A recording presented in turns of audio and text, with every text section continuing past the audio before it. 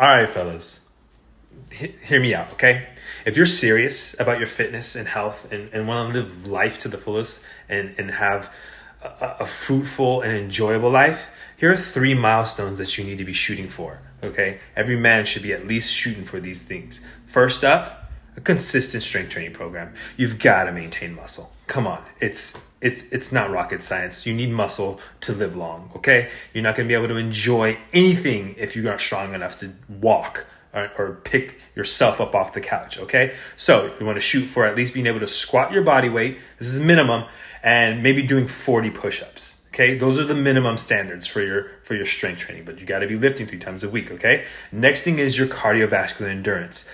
Let's shoot for being able to run 3 miles or bike 10 miles enjoyably. Like, be able to get out, go sign up for a 5K and have fun while doing that, okay? You don't have to kill yourself. You just have to be able to do it and enjoy it, okay? Next is going to be mobility and flexibility. Can you touch your toes? Can you do a deep full squat, body weight?